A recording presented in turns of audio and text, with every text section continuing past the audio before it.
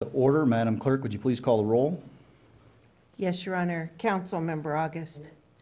Councilmember Leesmeyer. Here. Councilmember Edgerton. Here. Mayor Pro Tem Denver. Here. Mayor Mann. Here. Thank you. And we have words of inspiration tonight by Pastor Derek Greenhog, First Baptist Church of Sun City. Good evening. Evening.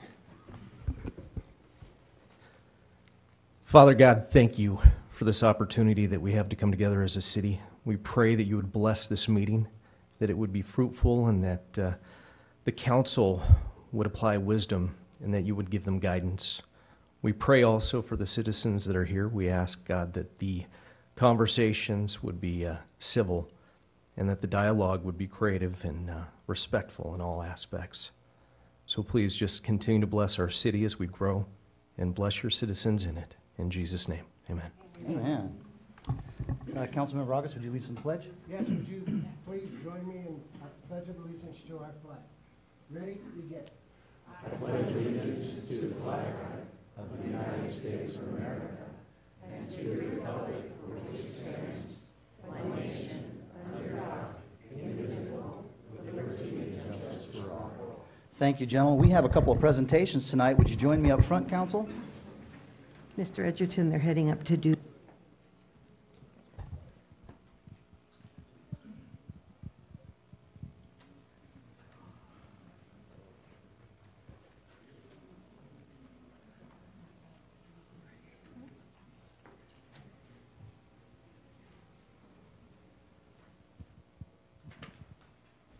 Well, good evening, ladies and gentlemen. We do have a couple of proclamations to issue tonight, and if George, would you please join me up front and center?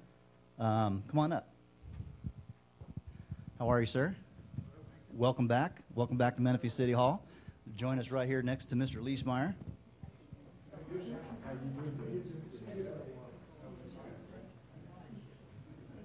course. So the month of April every year is Mental Illness Month, and in the city of Menifee, we have a proclamation that designates this month in the city of Menifee as such, whereas mental illness can impact anyone regardless of age, background, employment, education, or income level. And mental illness usually strikes individuals in the prime of their lives, often during adolescence and young adulthood, although the very young and the elderly are especially vulnerable. And many treatments for serious mental illnesses in combination with treatment and recovery supports are highly effective, allowing people to maintain their quality of life and their involvement with their families and communities. And recent population data suggests that nearly 140,000 people of all ages in Riverside County as a whole may be impacted by serious mental illness and may seek treatment from a variety of community resources.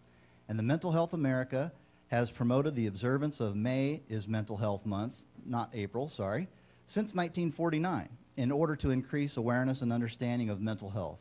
And the Riverside County Behavioral Health Commission is presenting the Live Life Well, a mental health fair on Thursday, May 21st, 2015, at Fairmont Park in Riverside in support of May as Mental Health Month observance, and encouraging awareness of mental health issues and promoting wellness and recovery for those with mental health needs are important values for every community throughout the county. Therefore, the city of Menifee proclaims May is Mental Health Month in the city of Menifee, approved and adopted by the city council this date. Thank you, sir. Absolutely. Good morning, all. What is mental illness? Mental illness can be defined as a disease process affecting the brain that causes mild to severe disturbances in a person's thinking and perception of their life and the world around them. This can impair the person's ability to cope with life's ordinary demands and routines, resulting in abnormal behavior. The term mental illness wrongly implies a distinction between an illness of the body and an illness of the mind. Our mind is one of the most important products of our brain. We use the brain to generate and relate thoughts and actions. We walk, talk, feel, see, hear, stimuli of the body. An illness or chemical imbalance within the body can directly impact the complex processes within the brain, causing a malfunction in the behavioral processes of the mind. Laugh and cry as a function of the brain's response to internal and external. You will know there's 5 major categories: anxiety disorders, mood disorders, schizophrenia, dementia. You can become mentally ill when you get older. And of course, eating disorders, and they cover many things. Due to the continuous education of the population with proclamations like this, we recognize these illnesses and people affected. We call them clients with the mental illness. Many years ago, such people with mental illnesses were called lunatics and sent to asylums. And I brought this, I can't show it to you, but my mother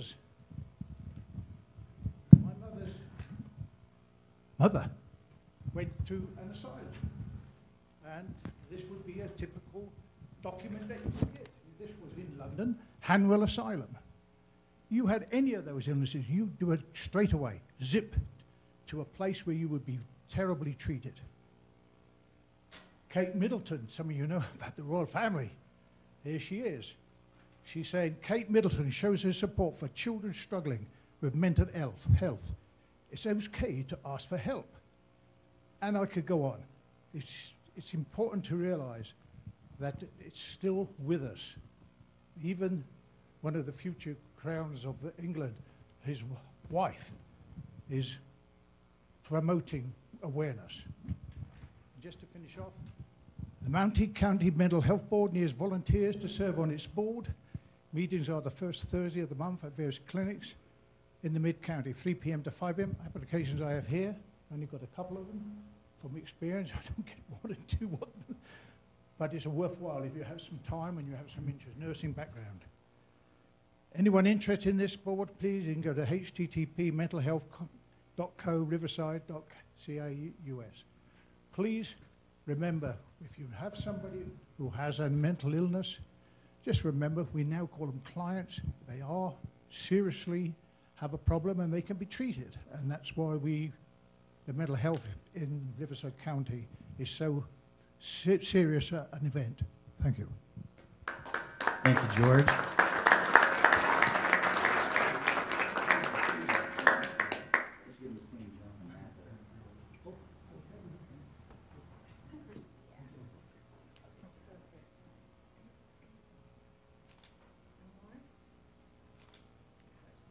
Thank you for coming again, sir. Appreciate that.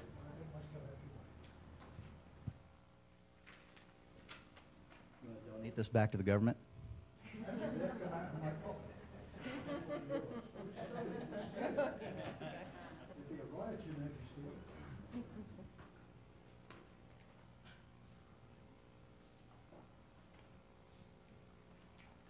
Thank you, sir.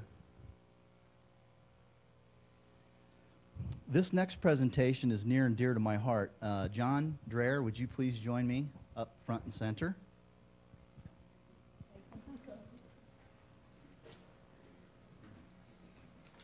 So tonight we have the privilege of honoring a marvelous public servant in the city of Menifee, a long-time serving, caring contributor to this community, John Dreher. This year, the Menifee Valley Little League turned 25 years old. And of those 25 years, we have John Dreher has been on the board for those whole 20 years, and he is the president, I believe, once again, and has been for many, many years. And we have another, are there any other board members in the room? I think Mr. Shane Spicer is here, yes? And Amy. How you doing, Amy? So this is a special occasion for me personally because I've known John for all of those years that he has been involved with Menifee Valley Little League, and he was my son's very, very first Little League coach. And so, like Tyler and other youth in the community, they've grown up, they have families, and you are actually, those kids that you coach are now coaching for you in the league, and they're coaching young kids. And one of the most amazing things, and I know over all these years we've had issues of conflicting ball field times, whether it's soccer or Little League and softball, AAU. We've had light issues, etc. Who's going to pay for what when? But you know, it always seems to work out. It seems to work out because of the leaders that are involved in those organizations, and you are absolutely one of those leaders. And I want to say personally from the bottom of my heart, thank you for the leadership that you've given in this community and the impact that you've had on the lives of young men and women. And especially, you were instrumental in establishing the Challenger division for the Little League, which is, and maybe you can tell a little bit more about that after I read the proclamation, but we're talking about some special needs children, giving them the ability to play baseball, America's great pastime, and partnering them with another youth in the community that wants to step up and volunteer to be that mentor. Marvelous program, inspiration. You're the one that was the catalyst for that. So tonight, John, for all your years of service, we have the City of Menifee proclamation, whereas the Menifee Valley Little League celebrated its 25th season, and the league president, John Dreher, has worked with the league for over 20 years and has helped the program grow to serve an average of 500 children per year. And league president John Dreher has consistently volunteered his time through his own children in the league and many other families, including mine, and some in the audience, and even worked with other members to start the Challenger division for children of special needs who would otherwise not be able to take part in the wonderful sport of baseball. And the City Council of the City of Menifee wishes to congratulate the Menifee Valley Little League on its 25th anniversary, and especially thank and congratulate you, John, President John Dreher, for your years of service and dedication to the league and the area's children who are served by this league. Thank you very much for your effort.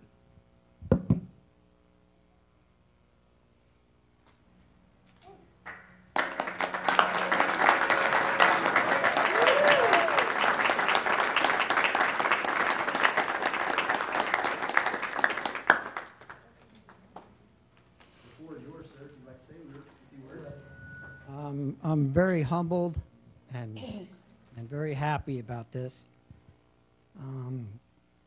I couldn't have done any of this without my wife, Lynn, who has been with me for all those 20 years and has given me great advice and helped me through all this. And I'd also like to thank all the youth of this community, make my job very easy.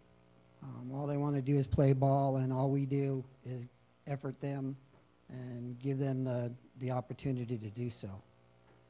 I'd also, if you have a minute, I'd like to speak about our Challenger program. This is for the, not only are they handicapped with mental issues, but they're also physical issues. We have about 25 kids or so in the program now, ages 4 to, we have actually a 37-year-old girl in a wheelchair. These kids are blind. They can't walk. Some of them can't walk. We have kids in wheelchairs. And what we do, the opportunity, Amy is spearheading this program. We give them the opportunity for 2 hours out of their week to be normal kids playing in the dirt, playing baseball. And this is, if you ever have the opportunity to watch these kids play ball, I effort you to come out and watch these kids play baseball. And they're just playing it for the love of the game. And it's my honor just to be part of this community. So I want to thank Mayor Mann. I want to thank the council. I want to thank the city. This means a lot. Thank you. Thanks, John.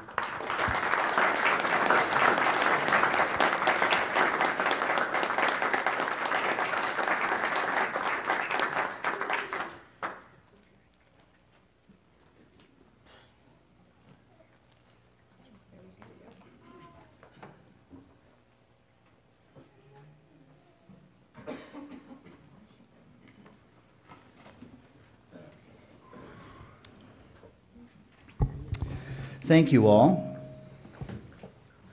Next on the agenda, we have approval of the meeting minutes from April 1st. Are there any modifications to the minutes of April 1st, 2015?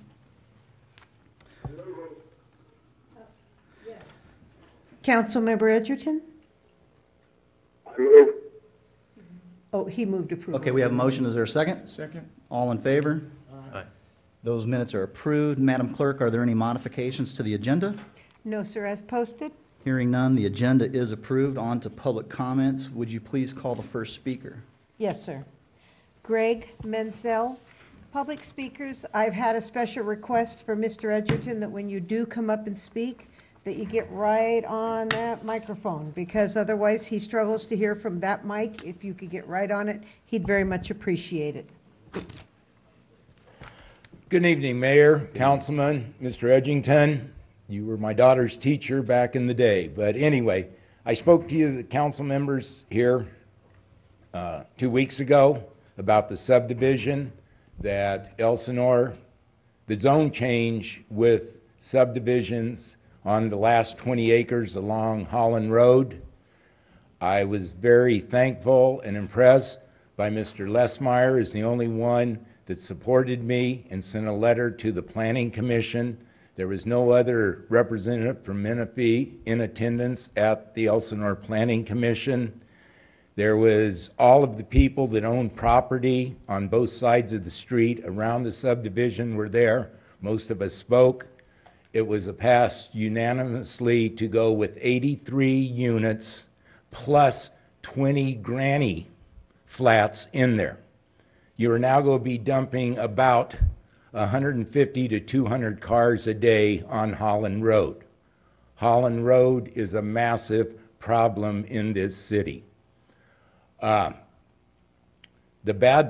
thing that since then, I have talked to Kevin Jeffries, and his representative in his Elsinore office is Bob McGee, who is a city councilman in Elsinore. He was not aware of this. He thinks the Elsinore Planning Commission, he likes you. He thinks the master plan requires a buffer zone. They're going for 7,000 square foot lots, and there is supposed to be a buffer zone in Elsinore going from a 7,000 lot to 1 acre or 5 acre or 20 acre parcels like we have. The lots are supposedly get larger and larger as it gets close to the rural area.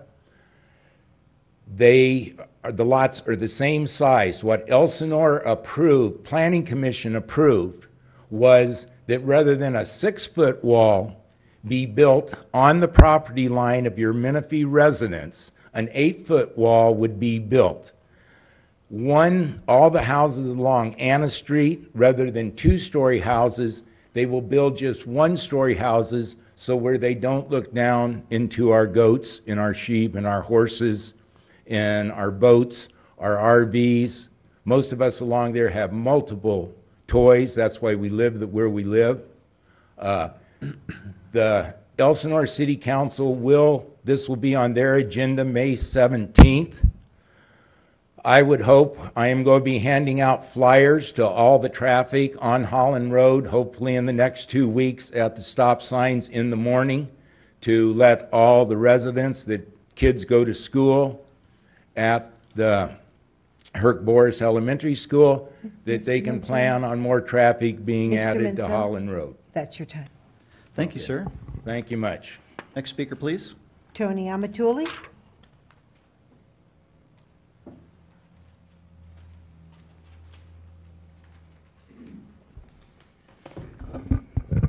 Good evening. I'm Tony Amatuli from Amatuli Auto Parts, resident of Menifee, California, and I'm also president of the chairman of the board of the Menifee Chamber of Commerce. I'm here this evening to do a verbal press release that Dorothy Wallens, our CEO, is on an extended leave, and our board decided that we needed to have an interim CEO run the office. We've hired one. Her name is Dee Cozart. She's a resident of San Jacinto. She's been in this valley since the early 70s. She graduated from San Jacinto High School, San Jacinto College, and her main, tomorrow we're going to do a written press release, so you'll see more of it because it would take more than 3 minutes to tell her everything she's done. But I just want to reassure our members of our chamber, the city council, and the city staff that the chamber office is up and running on all cylinders, and that it's not going to skip a beat. And that's about it. I don't know if anybody had any questions, but just want to make sure. John met her this morning, so I thought it was a good idea for me to She was just hired 3 days ago, so unfortunately she had plans tonight, or she'd have been here. I introduced you personally, but hopefully this will make the next city council meeting. But thank you. Thanks, Mr. Amatulli. We look forward to meeting her. Next speaker, please. Katie Manier.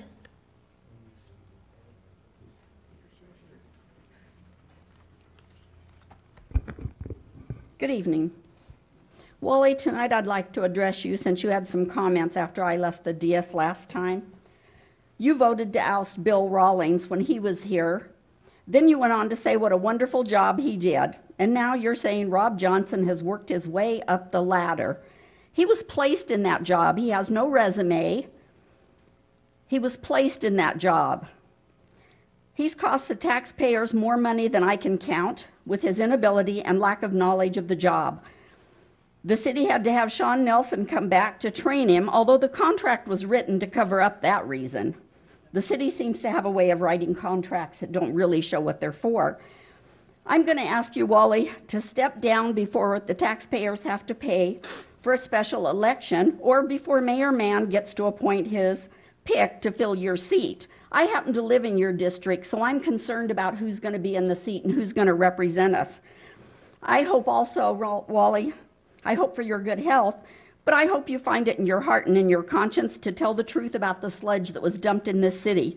You know as well as I do that you know the whole truth, and it needs to come out and it needs to be told. I've stood on this podium for 5 years now talking about this, and it's fallen on deaf ears, and you're one that knows the truth and won't speak up to protect the people. Thank you. Next speaker, please. James Heineman.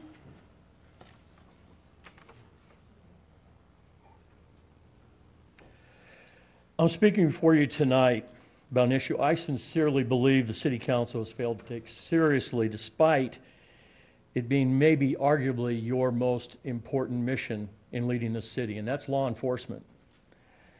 The level of police protection in Menifee is not woefully lacking. I believe it's essentially non-existent.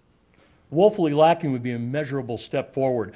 I allege that the public safety is not a priority of this council as a collective group. I'm going to give you a statistic. This is a good number. You can disagree with me in any directions that you will for your political reasoning, but you can't go against this statistical value. I'm going to give you what's called the 1% of 1%. Now, if we can agree that the population of Menifee is approximately 83,000, give or take, but let's use that as a figure because it's close. If we take 1% of 83,000, that's 830. You take 1% of that, you're at 8.3. Had a situation Sunday night where there was quite a disturbance on Lake Menifee. It was significant. It required attention. I got into a rather heated discussion later that evening with the watch sergeant on command. He told me, and I already knew the number, but he told me that he was fortunate just to have 6 officers on duty. Normally he has 4. He had a couple hour gap where there were 6. He was 4 pages backlogged. Okay, 8.3, 6 officers, and that's a good moment.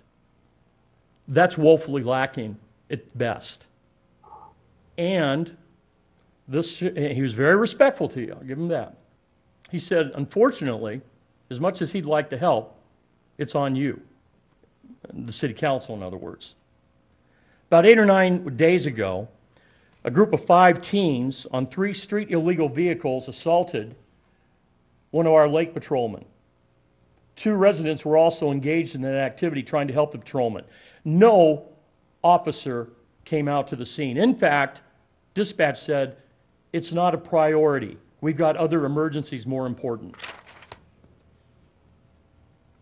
Wouldn't even take a report, never showed up. Have a lake manager that suffered a felony battery, and the officer who did show up wouldn't do a full written report on it. I even had a deputy try to challenge me on felony battery. Just as an FYI, maybe some of you have heard of Mr. Rob Pacheco.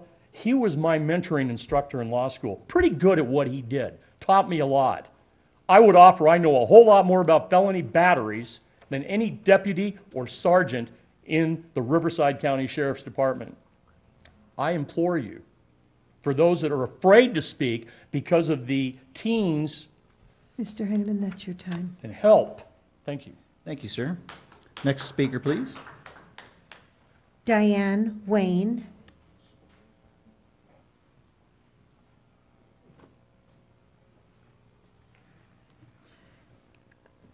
Good evening. I have some good news for you today. I am letting you know that the work that's being done for my mother is in process.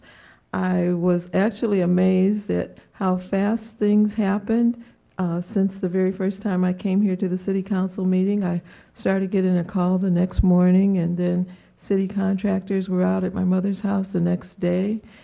And I mean, this really amazed me because I had been waiting like a year and a half for anything to happen, and just, you know, realized that I've been getting a lot of lies and basically being misled about the work. And in general, I'm happy that something is being done now, although I'm not so happy about not being able to get the roof done on the current grant. We're having to reapply for the grant and hopefully get, you know, the grant for the following year.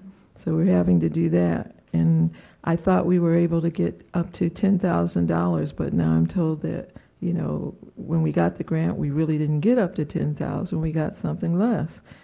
And I don't know how that could be because there was no assessment of the work to be done. So I do have a question about that. So overall, I feel that when your staff uses the proper guidelines, things get done as they should. However, I don't think that the proper guidelines are being followed. I don't think all the rules and regulations are being applied adequately or equally in my case, and I think that you should look into that. I was told the funds were set aside for the 2000 and 2014 fiscal grant year, and that's why we're able to get any work done. And as you know, it's 2015. And my mother keeps asking, when are they coming? When are they coming? Are they really going to do something? So she says she has her fingers crossed that the work will get done. That's the message that she asked me to relate today. So I just think Menifee is a wonderful city, and it's got great people, and that all should be treated, you know, in an equal, fair manner when it comes to these federal contracts and for any of the work that's coming through Menifee. And that I'm not sure who's, you know, looking over to see what work is being done in the city, but I think they should make sure that there's a special effort to, you know, review some of the work that is being done by the staff, because to me, I think it's amazing that this kind of work could be done so quickly now, but it wasn't done quickly a year and a half ago. And my mom was the second one to apply for the grant Diane, in that's your October time. 2013. Thank you. Thank you for bringing that to our attention. Next speaker, please. Lisa Sobek.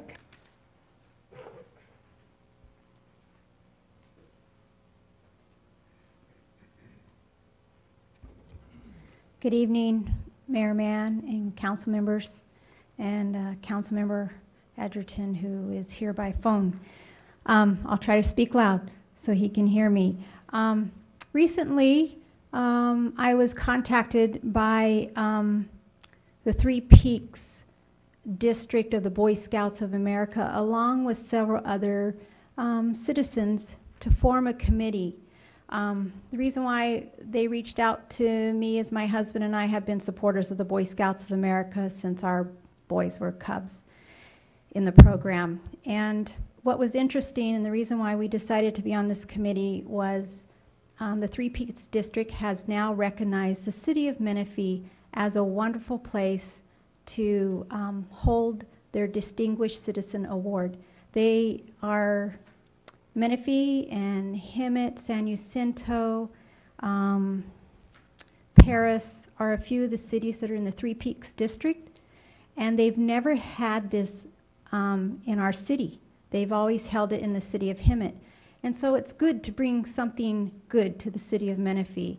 And this year, The Three Peaks District has chosen Bill and Julie Zimmerman as the first Distinguished Citizen Award honorees. There is also a Good Scout Award that will be given to Mr. Larry Nemelka. The event is on Thursday, May 28th, and I shared an invitation with all the city council members.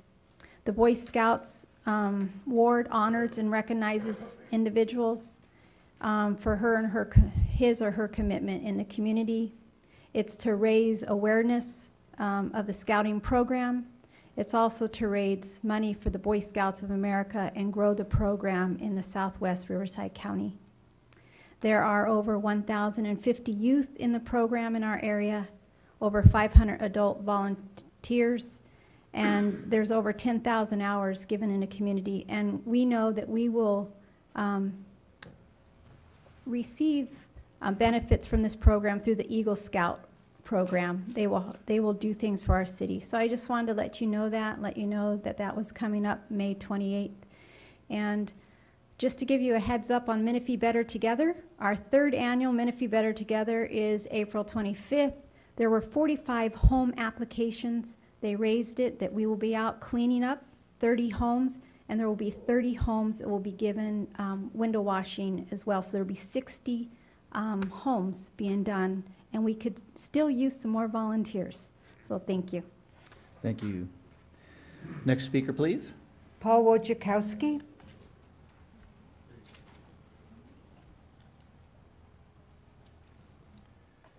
Good evening, Council and City staff. I have an announcement. Greg August spearheaded a event that's coming up, so mark your calendars. For May 7th, from 8 to 9:30 a.m., we're going to be having a National Day of Prayer breakfast. It will be held at the Church of Jesus Christ of Latter-day Saints, which is located at Lazy Creek and Bradley intersection, about a mile west of here. And we're going to be cooking up some pancakes and eggs and orange juice and some fruit and different drinks. And we want to invite you to come out. Maybe you can spend a little time or stay the whole time. But we're going to be honoring our first responders. And I think this is very important. We're going to be honoring those that serve in the police and paramedic emergency services, as well as the fire. And just going to be honoring them through the Interfaith Council and Community Service Council is supporting this event. It's actually hosting it. And we're here to just honor the first responders, pray for the nation. And Councilman August, would you like to comment on this event as well?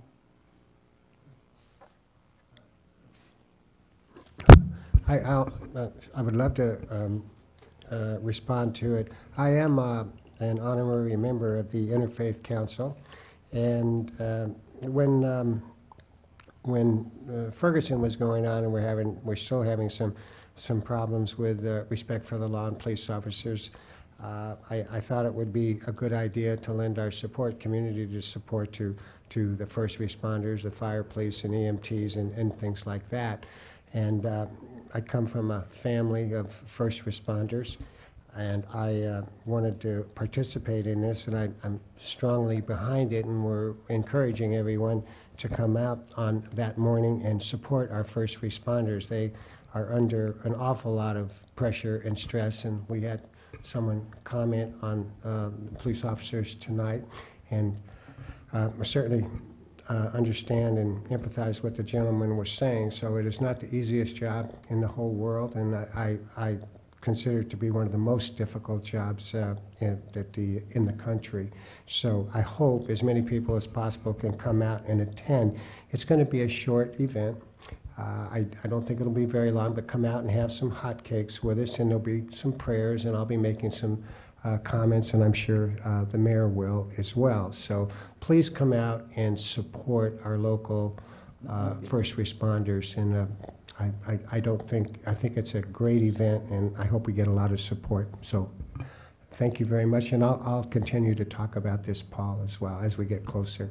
Thank you for highlighting that, and I'm sure a few of us have eaten pancakes in the past on the council, so let's come out and really support our city and pray for this country. Thank you. Thank you. Next speaker, please. Tom Thurman.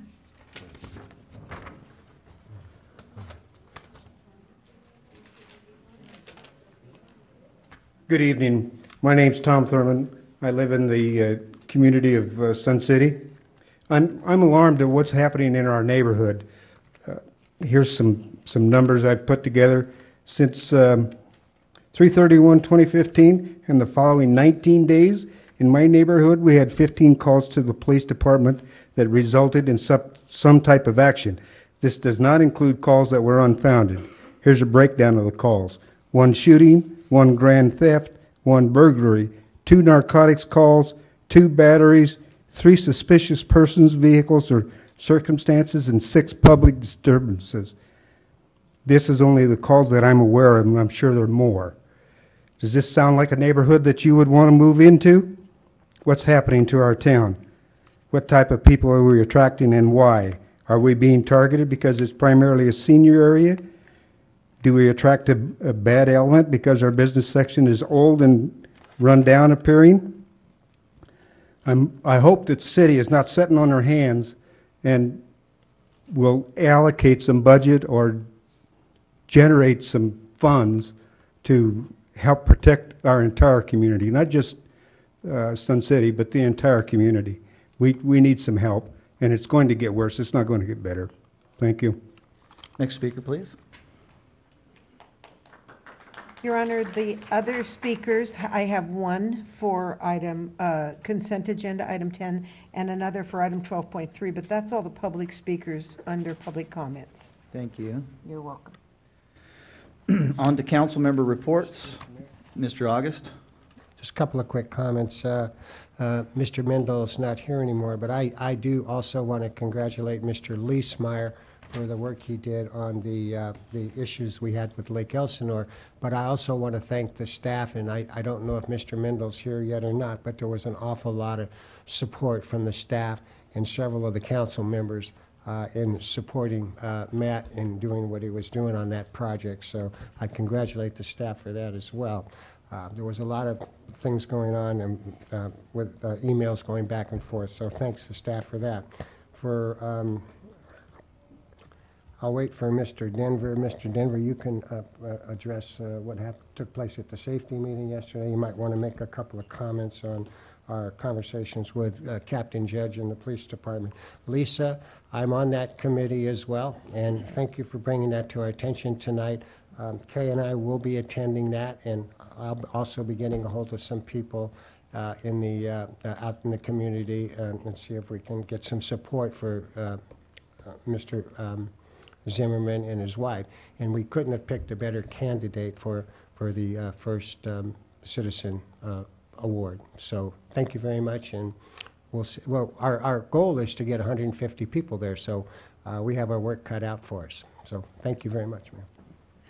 Are there any other council member reports?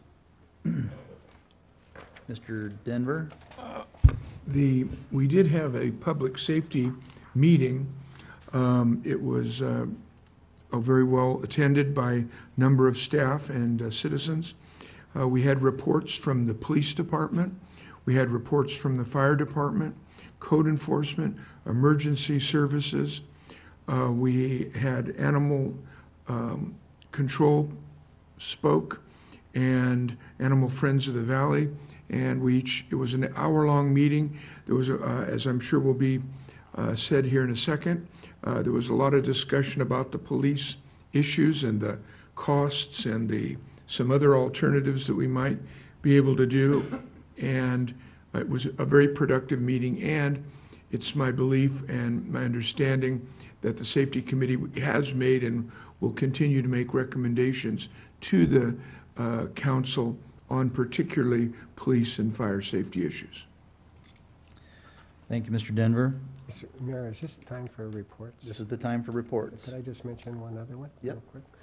Yesterday, I traveled to Temecula to go to a Rancho California Water District Board, and the reason for the meeting was the Water District was trying to figure out ways to implement the governor's executive order, the 25% reduction, per capita reduction in water use.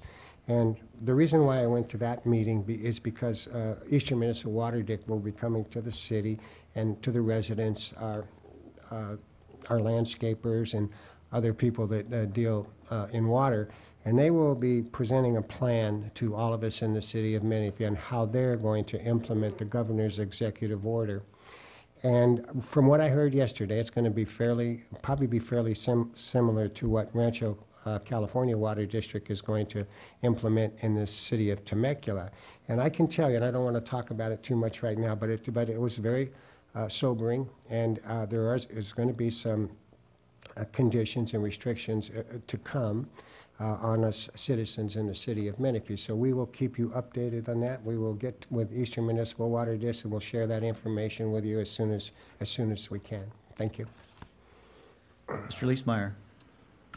Yeah, not much of a reporting out, but just want to report out that last night there was a meeting in Quail Valley held by the Quail Valley Community Group, and I wanted to publicly thank our senior building official, Colin McNee, and Senior Code Enforcement Officer Wayne O'Gara for showing up out there.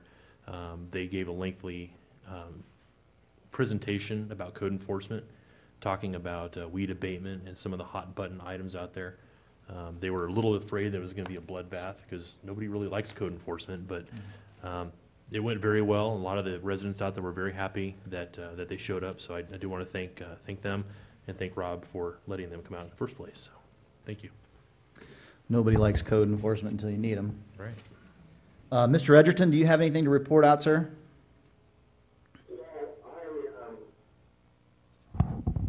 I've been watching Greg, and he's been working as the alternate on the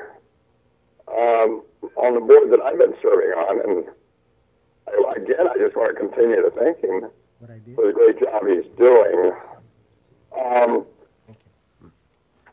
We're going to have discussion.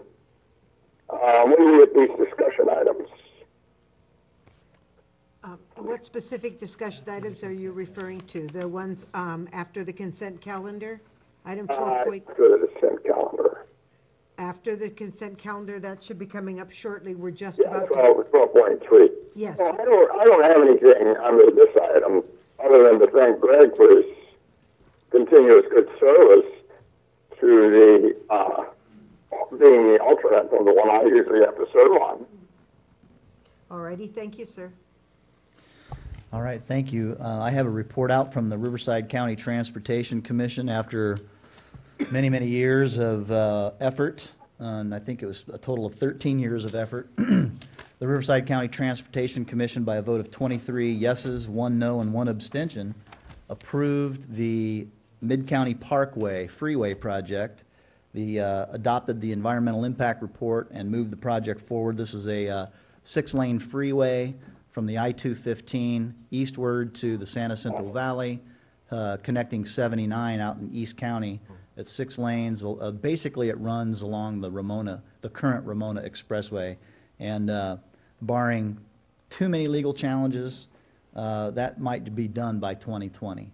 So that is a $1.3 billion with a B project, and that is your Measure A tax dollars throughout the county at work, bringing critical infrastructure to move people and goods throughout the county.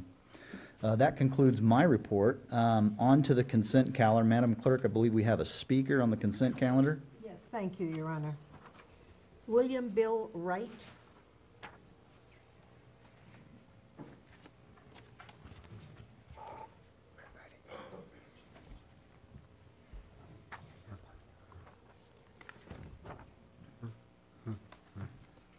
Thank you, council members. Can you hear me, Mr. Edgerton? Hope so. Anyway, I see the council's prepared to pass this park and tree protection ordinance. And at the last meeting, I got your 2 large, thick documents. And I went home that evening and I went through it all and identified the items related to tree preservation and maintenance, and also others that are interesting to me. There are quite a few, and I compliment the committee that put it together. I am concerned, and I communicated this with Mr. Robert Lennox. Some points I think were not specific enough. There was the point about tree topping, no tree topping, but there were other things related to that that could have been specifically stated. But then it was referencing the arborist associations, and I forget the initials for the association's regulations and recommendations. My question is, how is this information and requirement to perform tree services in the city in accordance with national and international arborist associations going to be implemented? How are you going to communicate with tree maintenance companies, and how will you enforce that? What if a citizen notices improper tree maintenance? Who do we call for them to be stopped? And how are you going to educate these people who have been carrying on with improper tree maintenance for many, many years? In my own particular case, in Casa Marietta, we have a tree maintenance company that's been there for over 20 years, and they really don't know how to maintain trees. I don't think they're being educated on their own, and our own board is really uneducated on proper tree maintenance. I've tried to educate them and give them information, but there's considerable resistance. At the last board meeting, they basically admitted to their ignorance. So my question is to the city, how do you educate people in proper tree maintenance? Do you have a plan, and do you have a plan to enforce the regulations and the approved methods in the arborist associations? Do I get any comment now from Mr. Lennox Johnson, or any council members?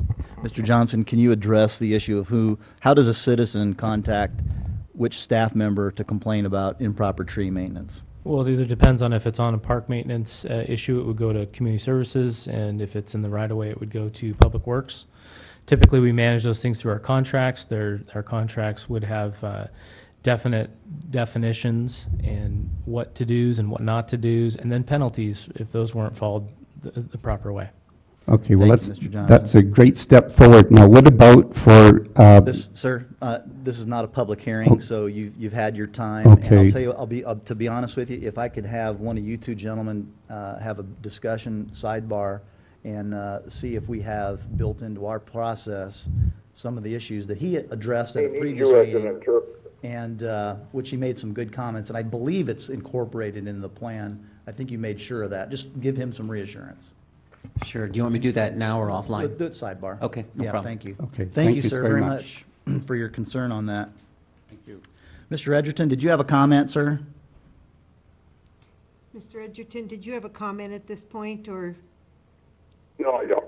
Okay, thank you. We are on to the public hearing. Are there, Your Honor, could we adopt or approve the consent agenda? in a moment, I believe we have a council member that would like to pull an item for separate discussion. Oh, okay, sorry. Mr. Leesmeyer? Yeah, I would move approval of the consent calendar with a little bit of discussion on 10.7. Okay, 10.7 has been pulled from the consent calendar for separate discussion. May I have a motion? We have a motion to approve the balance. Is there a second? Second. Roll call vote, please. Alrighty, on the balance of the consent calendar, Councilmember August. Aye. Councilmember Leesmeyer. Aye. Councilmember Edgerton. Aye. Mayor Pro Tem Denver. Aye. Mayor Mann. Aye. Thank you. Councilmember Leesmeyer, 10.7. Thank you. Yeah, basically, just in the interest of transparency, I mean, there's a lot of times there is a lot of information on the consent calendar, and it appears as though we're just swooping through things. And I wanted to assure people that this stuff was getting looked at, and there are some questions that I had for our city manager. He did, however, address them, and I am confident that we have it under control, but I did want to publicly share my concerns. This actually has to do with the purchasing of the fire department property, or the piece of property for the future fire department. And my concerns had to do with maintenance. Typically, and Mr. Johnson, if you could share this, my understanding is that we have built into our fire contract maintenance. And on this station, we will not have that. So we need to have a plan how the city will handle the maintenance of this fire station, is my understanding. If I'm incorrect, please let me know. Also, the costs. The county has a certain amount of money set aside for this property and the construction of this. However, it's anticipated that we may not have enough money to build the station with that money. However, you've done some math and done some digging around, and we might have a loophole that we found, or I'm sorry, a stopgap. So if you could just talk about that, and with that, I would move approval. Yes, thank you. Currently, in our contract, we have 4 current fire stations, and in our contract that we pay for the services, the maintenance is included in that. So it's all encompassed in one cost. Once this facility is built, we will handle the maintenance because it will be conveyed to us. It will be our property. And once this one is built, the other 3 will then be conveyed to us as well. So the maintenance and issues that we pay for in the contract, we won't pay for through the contract anymore. We'll do it on our own. We feel there's could be some significant to relative insignificant cost difference between us managing the maintenance of the operations of the facilities instead of the county. You know, there's an additional overhead put on that for the county that we wouldn't have. So there's a little bit of savings there. The other question that you had, I believe it's on the recitals page on the front, talks about $3.1 million remaining from the county. There was $3.4 million to start. There was some trade-offs, some plans, some identification of some things which drew that money down. The approval, though, was for $3.1 million to be transferred to the city. That was a prior council approval of that contract through the Board of Supervisors. We currently have stated in the contract that about $800,000 are going to of our own city collected DIF, development impact fees, will be used to purchase the property. We've saved about almost $270,000 on the purchase price of the property. The rest of those funds would go into the building of the fire station, as well as I believe now, and Bruce can either give me a nod or we can come back with a full report next time.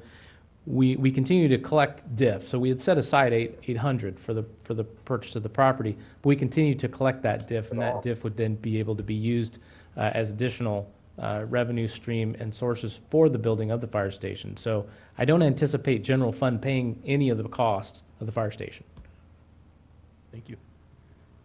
With that, I would move approval unless there's questions. Okay, we have a motion to approve agenda item 10.7. Is there a second? Second. Before I call the roll, could you ask Mr. Edgerton if he had a comment? I heard him. Yes, Mr. Edgerton, did you have a comment about item 10.7? Yes, do. And, well, no, I'm sorry. I was questioning 12.3. Not quite there yet. Okay, we're not there yet. Okay, so we have a motion and a second on agenda item 10.7. Call the roll, please. Okay, on the motion to approve item 10.7 separately on the consent agenda, Councilmember Edgerton? Aye. Councilmember August? Aye. Councilmember Leesmeyer? Aye. Mayor Pro Tem Denver? Mayor Mann? Aye. Thank you. We have no public hearings this evening. That brings us to our discussion items. Agenda item 12.1, accept fiscal year 2014-15 mid-year budget review and approve presented budget adjustments. Mr. Johnson. Thank you, Mr. Mayor, members of the council. Bruce Foltz, your finance director, will have a presentation for you. Thank you, Mr. Johnson. City Council, I'd like to present the mid-year financial review for fiscal year 2014-15. Just want to do a little overview, kind of remind you and the audience. Our general fund revenues make up roughly 71% of our total revenues, and current year total budgeted revenues for this fiscal year that we're in is $39.7 million. Of that, as I mentioned, 71% makes up the general fund. We have gas tax makes up 6%, Measure A, 4%. Impact fees, as well as special revenues and grant revenue. The 3 primary funds, the general fund, Measure A, and gas tax, represents really our day-to-day operations. Gas tax is used for road construction maintenance, as well as our general fund is for public services. And so just want to go over that. And, last year, or excuse me, 2 months ago, I was presenting last year's financial figures, and we had a phenomenal year last year. All of our property tax revenues were up from prior year. Our sales tax was up. Our development fees were phenomenal compared to the year before. Those, when I say development fees, are building permitting fees. And so we went into this fiscal year very optimistic, thinking that based on last year, we would increase those revenues. And for the most part, looks like we're on target for a few items. There were a couple items of little concern I want to go over. So looking at the general fund itself, we budgeted almost $6 million at the beginning of the year. Looking at property tax, we budgeted $10 million. Throughout the year, we received various funding streams of property tax. When I say funding streams, this represents the secured property tax, the unsecured, the teeter settlement, prior supplemental, current year supplemental, and various items that we received throughout the year come in within the first 6 months. And so the financial statements here, when we're looking at year-to-date actual, that actually represents the first 8 months. Since we are doing the mid-year adjustment here a little late in the year, I added a few more months instead of just the first 6 months of the year. So within property tax, there are several items that come in within the first 6 months that once we receive it, there's no more funding for those line items. And two in particular that came in is the teeter settlement that we received in October. We budgeted roughly $300,000. We came in about $90,000 short. And then the unsecured property tax, we budgeted, again, another $300,000, and that came in almost $100,000 short. However, we did receive extra supplemental property tax within the first 6 months of roughly $25,000 higher than expected. So the net of those three items together is roughly $165,000. So I'm recommending that we adjust our property tax revenues down by $165,000. Sales tax looks like it's trending adequately. I believe we'll meet our target of $5.7 million. Franchise fees seem to be coming in. If you look on the far right, it does say that we're at 28% actual to date. Two primary factors there. We receive franchise fees from the gas company as well as from the utility company. We received one large payment for both of those in the month of April. And so since this is through the first 8 months of the year, those funds have not come in yet, but I believe based on preliminary figures that I've seen so far, we are on target to meet our franchise fees or maybe slightly over. Development fees is one area that I'm a little concerned in. And I'll go into a little more detail in the next couple of slides. We went into the year pretty optimistic, and based on the preliminary figures that I've seen through the first really 8 months of the year, I don't believe we're going to quite make our target. So that's why I'm recommending that we modify this down $700,000. 2 years ago, we were kind of in the same situation. Went to mid-year adjustment, and we actually made a $1.1 million adjustment down on the same line item of development fees. And that was due to, we had 2 prior years that were really good and then a drop off. And then other revenues, they seem to be trending on target. So I want to go into a little bit into the building permits. So I have a little bit of a history here, going back to fiscal year 2010 to the current. So in 2010, we had 1,684 permits issued. The next year, it increased by 10%. In 2012, it actually had a drop of 28%. And then we had another increase in 2013, really actually doubled the number of permits issued. 2014 had a phenomenal year, increased. As you know, as you may see on the far right column, I have revenues associated. In 2013-14, we actually implemented new fees, and so the revenue increased substantially. And so again, through the first 8 months of the year, we've collected, or we've issued 1,613 permits. So this is the same information on a bar graph. So you can see going back, we had 2 good years, then it dropped off, another two good years, and then again reflecting the first 8 months of this year. I do expect it to go up, but I don't expect it to go up quite as high as last year. So digging down a little bit deeper into building permits, I have the current year activity in the bottom here in the blue, last year's activity there in the middle, kind of a pink color, and the prior year in the green. If we just focus on last year's fiscal year 13-14, I have the columns across the top as being each month, and the year-to-date for that particular year just below it. Going from July of 2013, that 316 permits were issued. Then in August it dropped. September it was up.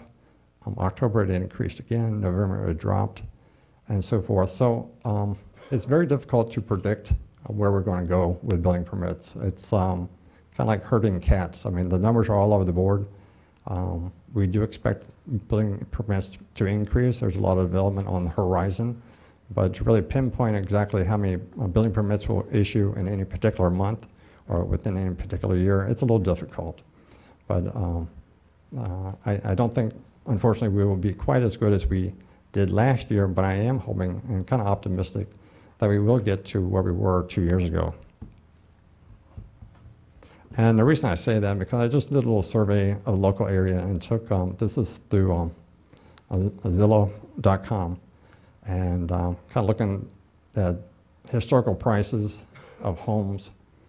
This is single-family residential homes, and comparing to the local communities, our San Diego, city of San Diego and Orange County and Temecula. And if you look down the Menifee column there to 2015, and this is numbers from year to year for the month of April. I think Menifee itself is very attractive home prices. I am surprised that more compared to those other areas on this chart, that more people are knocking at the door to live here, because these are very attractive prices. I think we have a very nice community. We have a lot to offer here. And so I'm very optimistic that we're just in a little lull right now. The building permits, based on the prior slide, or prior 2 slides, it's kind of cyclical. It goes up and down. And we're in a little bit of a lull right now, but I believe next year will be up, and at least probably as much as in 2012-13. Mr. August? Yes, Mr. Fultz. And this question's for anybody on the staff. Does any, rather than the real estate market being kind of cyclical, does anybody on the staff have any idea why the building permits might be down, other than it's just the time of year? And they seem to me to be a little bit significantly down, and if they do not get better, I know this is hard for you to estimate, what kind of, would that be something for us to be concerned about at the end of the year? Mr. Johnson? I don't know about the end of the year, but if you can look back at the trending of what we're doing, we haven't really done much trending before. Bruce brought that to us, and it's a really good tool to use. If you can see, though, we're actually trending up, so it's 2 years up, 1 year down, 2 years up, 1 year down. And we believe that will continue. We do have, as Bruce mentioned, and we've talked about numerous times, 83 or some projects on the books right now coming through. So we don't see the number of building permits stopping. We see them maybe moving ahead slower, and it is cyclical in the building industry. I'm sure those of you that have worked in that industry can understand that. Not too concerned, but now that we know and we see a pattern, we should be better at estimating our budgets for that. But these aren't just, excuse me, Mr. These are not just single-family housing permits. These are all building permits. Total permits, correct. In the city for all functions, not just single-family. Correct, but the biggest has been single-family residence. Okay. And also, another question, the median $316,000 median price, that was for new homes, not existing homes and new homes. The data I had received was the just home sales in general, new and used. Pardon me, sir? This slide here represents home sales in general, both new development and existing homes combined. And that would be $316,000 for Menifee? Yes. Okay, and last question, I've seen some email traffic that somewhere the state of California is getting involved in what is going to result in a reduction in the gas tax next year. Do you know have heard anything about that?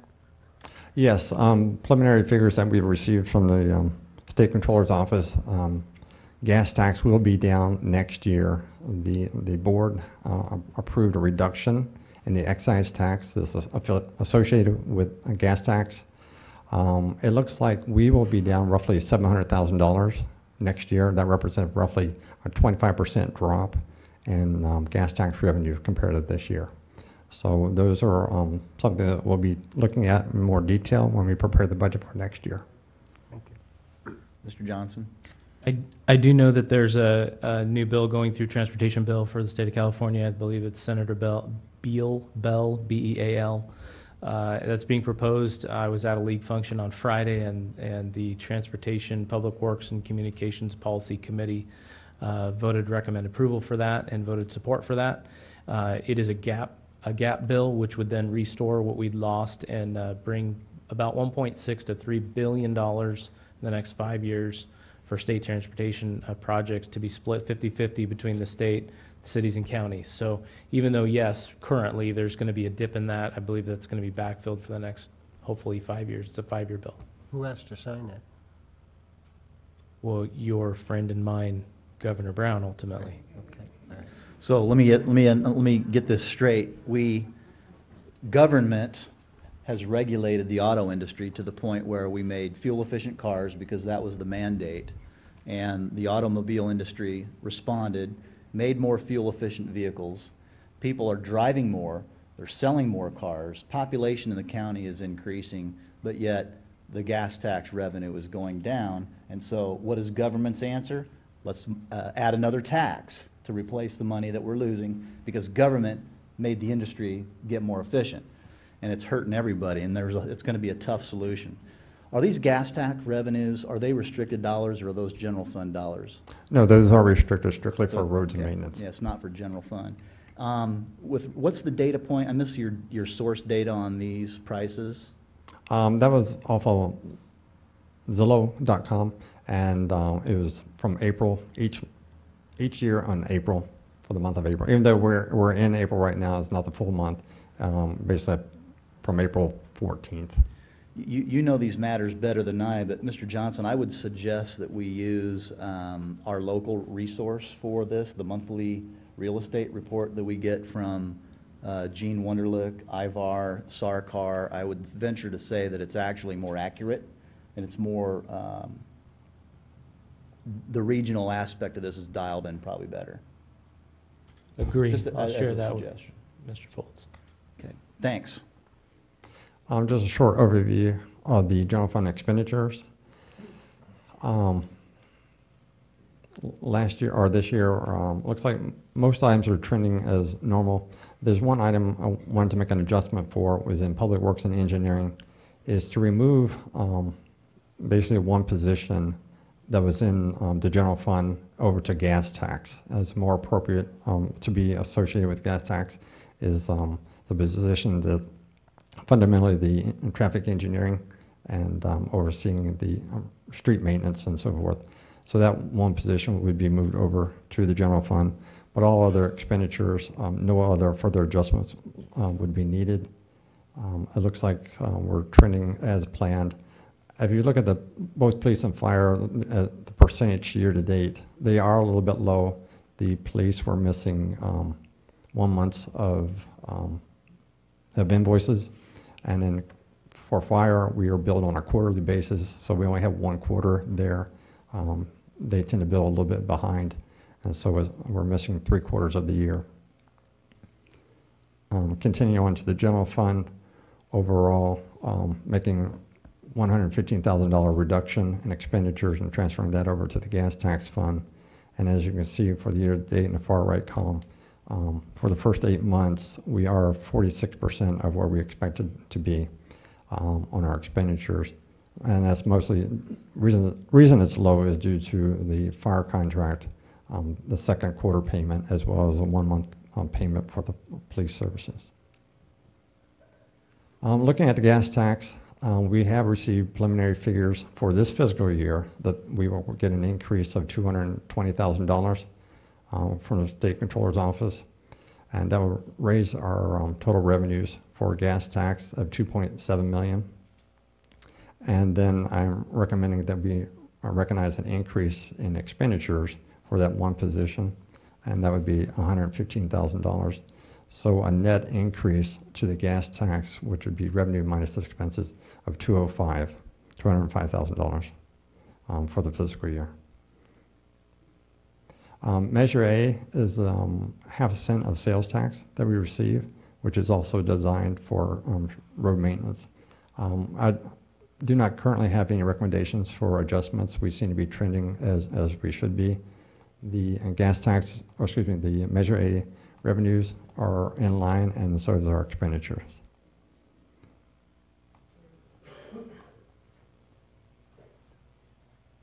And then just a summary of the mid-year adjustments.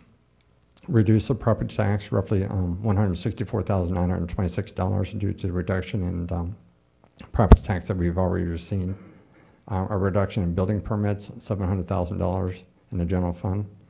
Increased gas tax revenues of $320,000, and then transfer $115,000 from the general fund to gas tax for salaries and benefits for that one position that I mentioned earlier. And that concludes my presentations. If you have any questions, I'll be glad to help to answer. Mr. August?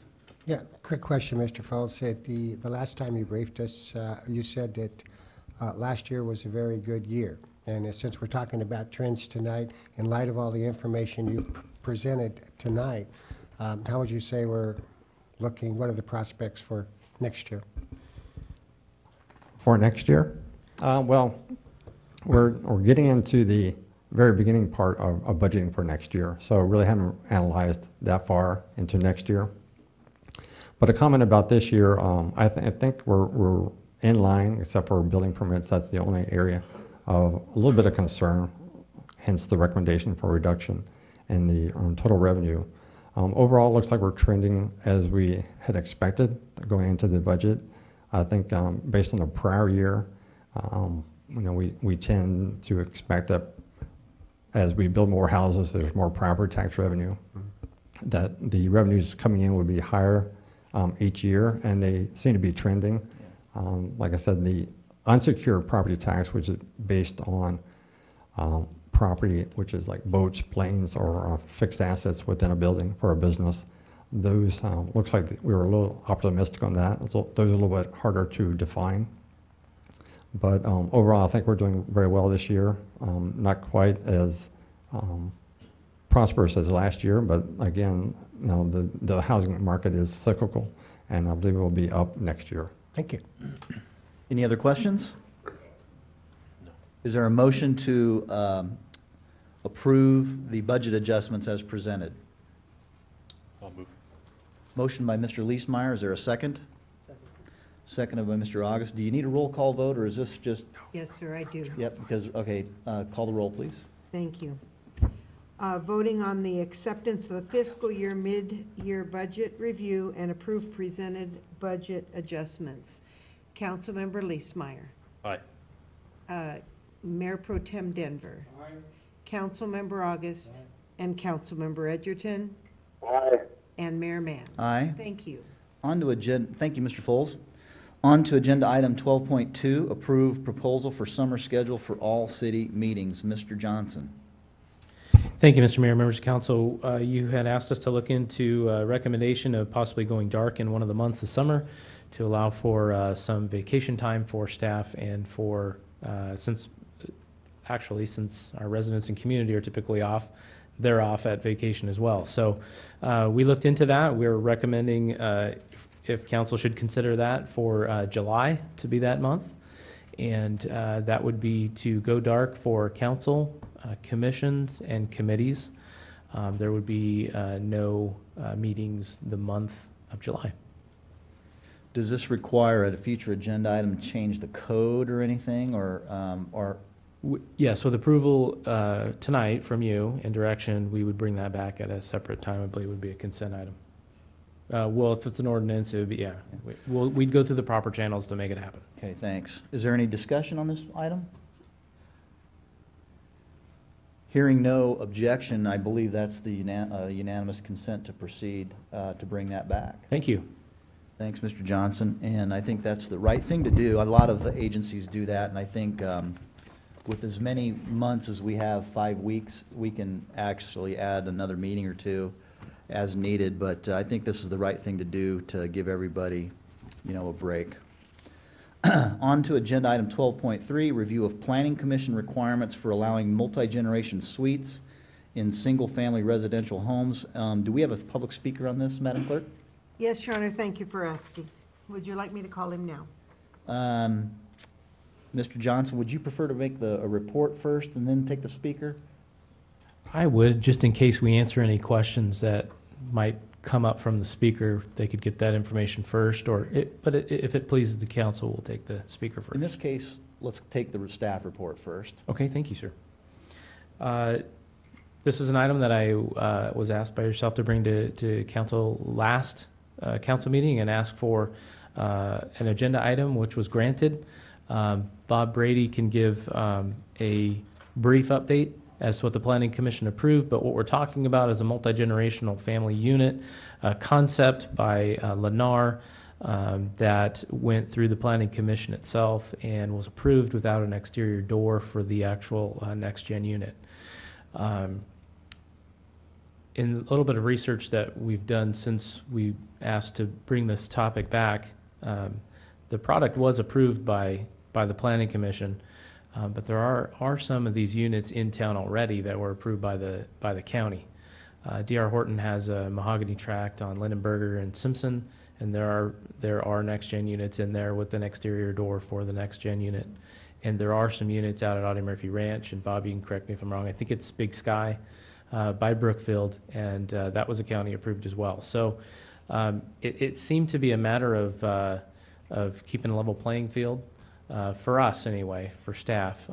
But again, it's a policy decision, so we wanted to make sure that council had an opportunity to talk about that policy decision. And Bob, I'm going to throw it to you for a second, community development director, if you can provide any additional background or maybe I'd be on standby for questions, however you'd like to do that, Mayor. But Bob, if you could add some additional light, I'd appreciate it. Thank you, Mr. Johnson. Good evening, Mr. Mayor, members of the City Council. Just a brief background. In February of 2014, the Planning Commission did consider plans proposed by Lennar to include a 969 square foot multi-generational suite as an option in a 3,153 square foot home in their Menifee Hills project.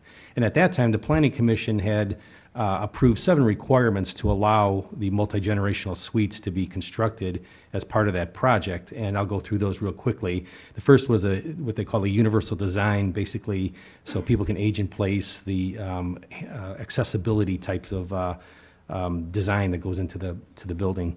A single meter for each of the utilities serving that particular home. It would also prohibit garage conversions to bedroom or living space. Prohibit the separate exterior access door to the suite. At that time, they only allow 1 laundry facility. Prohibit a full kitchen facilities such as a range oven. And lastly, if the project was in a specific plan, the requirement was that the plan would have to be amended as part of that approval process. After the February 2014 Planning Commission review, Lennar decided not to move forward with their suites at that time.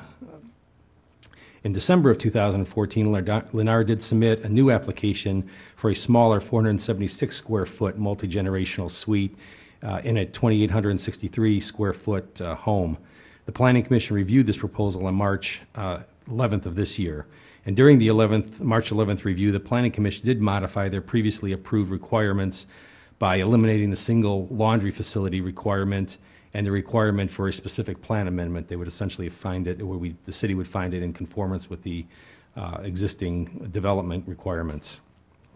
While Lennar was appreciative of the Commission's decision to eliminate those 2 requirements from the list, They also asked the commission to reconsider allowing the access door to the exterior for the suite. The Planning Commission at that time considered it, but did not modify the requirement to prohibit the exterior door access into the suites. Subsequently, Lennar submitted an application to appeal the Planning Commission requirements. However, the application was filed after the filing deadline. So in closing, the proposal, as Mr. Johnson indicated, these types of suites, it is consistent with other home builders that are constructing new homes such as Brookfield and DR, and they offer the similar type of multi-generational suite. With that, it concludes my presentation. I'd be happy to answer any questions the council may have. Thank you, Mr. Brady. Mr. August, do you have a question of staff? I do. Okay. I have a couple questions from staff. Mr. Brady, I'll direct them towards you first. I think you said that the Planning Commission removed the specific plan requirement, which would be for single-family homes with a substantial conformance. What the commission had done was that they made the finding that the specific plan, if the home was located or the project was located in a specific plan, they would not be required then to amend the specific plan, which can be a costly process, okay. And so that we could find that in substantial conformance with the specific plan requirements. And then the substantial conformance is basically what it's suggesting or stating is that this is not a multi-family dwelling, correct? Correct. And this is a single family? Yes, it is. Okay. What about the laundry room? Initially, the proposal that Lennar had was for a laundry room in the main home, or and then within the suite itself, have the stackable type of a laundry facility, either in a closet or in the bathroom, some other location. What the commission did then was said, that would be okay to have both in both locations. Okay, and I'm sure you don't know whether or not there's 220 electrical for the unit or anything. That's really not important. What about water meters? One water meter on these units, one gas Correct. line? Okay, that's all I have for right now. Thank you. Oh, one other question. Appeal. Because of number 4, the entry-exit door, in a normal situation, would that require, or would an appeal on the builder be appropriate? Would they have to appeal what the Planning Commission, what their request was, what their request to the builder was? The Planning Commission's, then these are the 7 requirements, and that's by not allowing that exterior doorway, that is something that the commission had adopted as one of the requirements. They then were, that was their primary concern. Lennar indicated they would not be able to, or did not want to go forward with these units if they did not have that exterior door. And so that was the primary reason that they wanted to appeal that one particular requirement of the Planning Commission. So the appeal process was the normal process for Lennar to pursue? That would have been the process because Planning Commission took action on it. The next process then would be to appeal it, or that action, to the City Council. Yeah, because there was some confusion on my part because people keep saying, well, the project was approved with the caveat or the exception of item number 4, and that confuses me a little bit. So in your opinion, was it approved or wasn't it approved? The multi-generational suite, the Planning Commission supported the concept of that with those 7 requirements. Mm-hmm.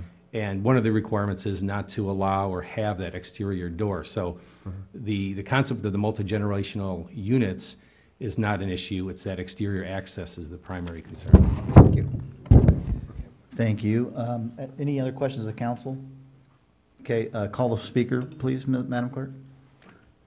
Jeff Clemens.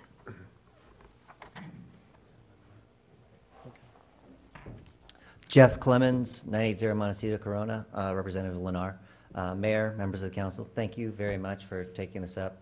I just wanted to speak briefly, just the fact that Lennar was one of the first builders that ventured into trying to provide housing and homes for,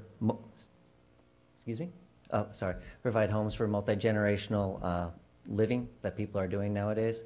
We spent over 6 months developing and researching what those needs were. We've been building multi-generational homes or next-gen homes in the Inland Empire for the past 4 years. We've built about 600 plus homes in that time frame.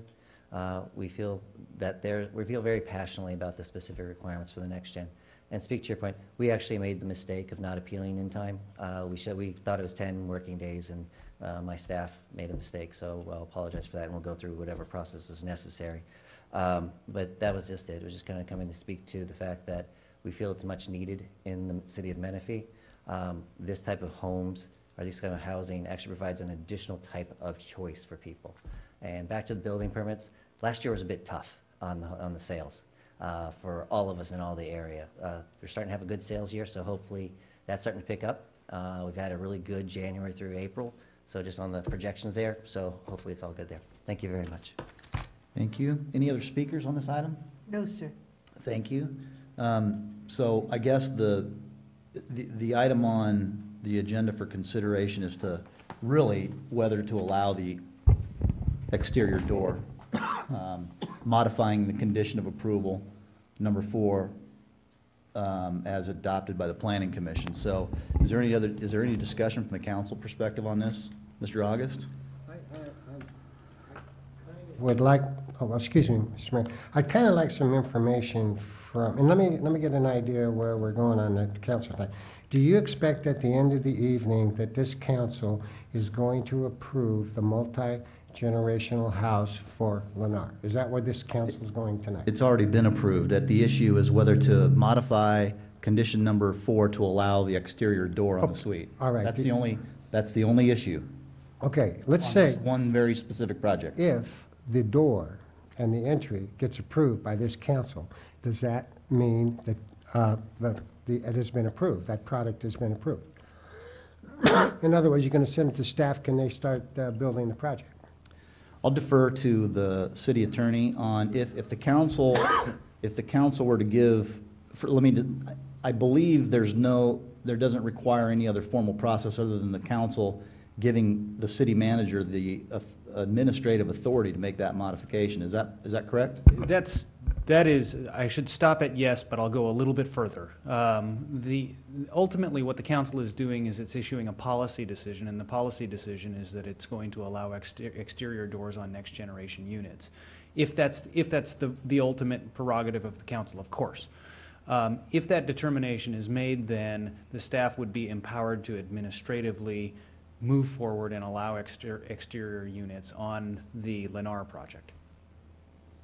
Exterior doors to the next-gen units on the Lennar project. Only on the Lennar project. Only on the Right. Lennar project. Future projects will come in and They get their time of the day, they go through the process, and they'll be determined one-on-one. That's right.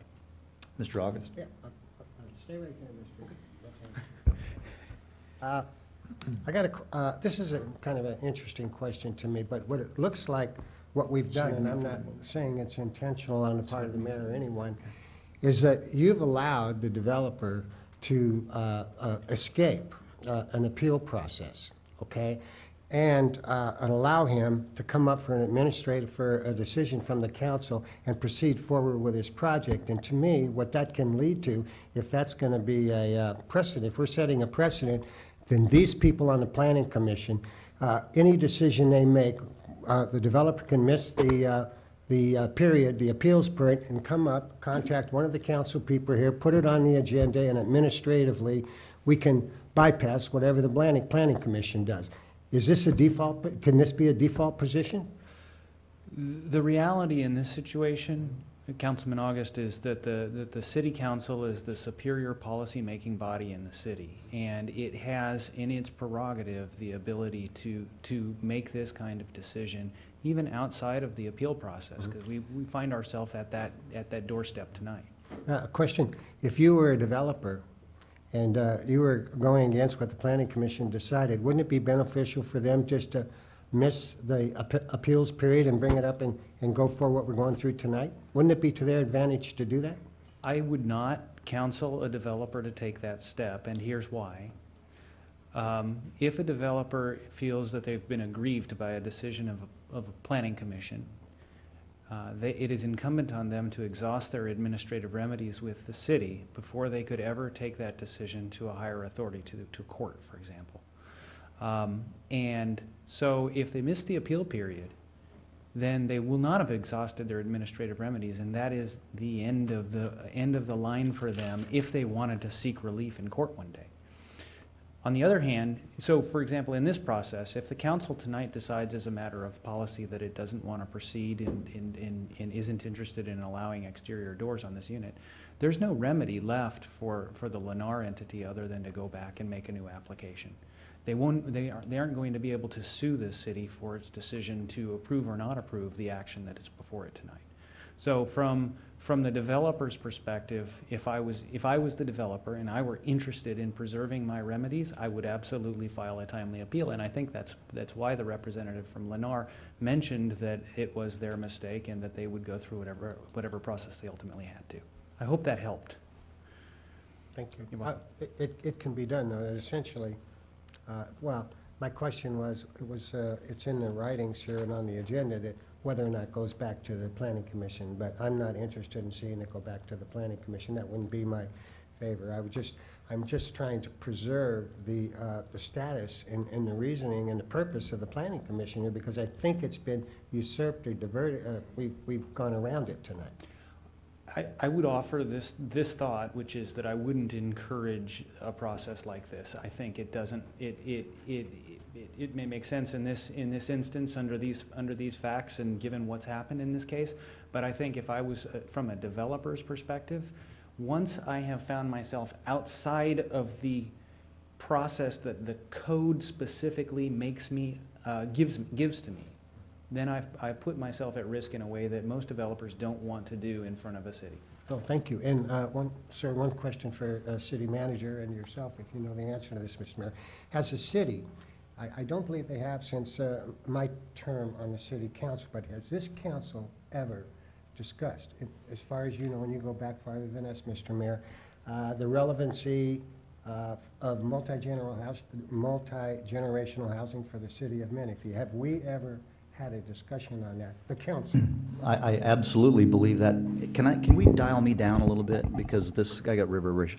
I absolutely believe this council has had that discussion, and it was unanimously adopted in the general plan on December 18th of 2013 when we approved the Vision 2020 statement of our general plan, which says that we will, going forward, as we develop this city, we will have various housing product types to meet the market demands of our residents going forward. And to me, whether you like multi-gen housing or not, to me is irrelevant. I think it's a matter of fairness in terms of the product already exists in the city with exterior doors, and I think it's good for us to go through this right now, because then I think the message on the street will be, you need to file a timely appeal, number one. Yes. Number two, I also think that the Planning Commission will say, okay, the council has made a policy decision, and the council reminded us of Vision 2020 in the general plan, which says to provide various housing products in the city. So from my perspective, allowing exterior doors on 15 units in a 200-unit housing project doesn't detract from anything in the city. Okay. To your point, Mr. Mayor, various housing projects does not mean to me multi-generational housing. It can mean, maybe it means it to you, but it doesn't necessarily. But my point was, I have never voted on multi-generational housing. And our city manager said the county approved it before. And I don't want to get in an argument with you. My only point is, I don't think the council has ever had a discussion on the product, multi-generational housing. And that's my only point. Yeah, that's a very valid project. That's a very valid point, and I think that going forward, I think that the development community, as they develop their business models and they bring their projects forward that are consistent with the general plan and our development code, and they go through the staff vetting process, they go to the Planning Commission, they come to the council, we're all going to have a crack at the multi-generational housing question, assuming that they come back forward, somebody comes with another project someday. I kind of shared my thoughts with that, with the 2020 vision, so I have nothing else really to discuss about this. Mr. Denver, you got your light on. Thank you, I do. We have two issues here. One is the door, and the second is multi-generational housing. Trust me when I say there's numerous houses, whether built or not, that have multi-generational families in them. I lived in one before the one I live now, and matter of fact, I had my wife's family with us for a year in our present house. And the main thing here is, let's get this settled about this door on these 15 homes. This isn't a major issue. You have to have a door, in my opinion, on these kinds of multi-generational things, and we ended up putting one in because people come in and out, nurses come in and out, and you really don't want them coming through your bedroom or however it goes. So I'm making a motion that we go ahead and approve this with the door, and let's get this one out of the way, and let's recommend once again to the city to the staff and to the developers that they don't miss their opportunity for a change, that they appeal and that they get that done correctly. But let's get this one over with. It's no big deal. Does that motion, Mr. Melching, satisfy the direction to staff as Mr. Denver related? Yeah, if I could reframe the motion or try and frame the motion, the motion would be to approve the item that is item 12.3 on the agenda with direction to staff to implement that item with respect to the project. That's my motion. Yes, sir. Yes, sir. I'd like to speak to the item. Mr. Edgerton would like to speak to the item. Okay, I would like to obtain a second before we take additional comment from the council. I don't want to have any more debate while we have a motion on the floor. Is there a second on that motion? I would second. We have a motion and a second. Go ahead, Mr. Edgerton. Yes, I'm going to support the developer on this project in that I believe that hopefully the motion will say, they have determined the way they want to build it, and we let them build it the way they want to build it. This is a particular type of project. We're talking about Lennar here, are we not? Yes. Yes. And they're a premium builder across the U.S. They're familiar with this project.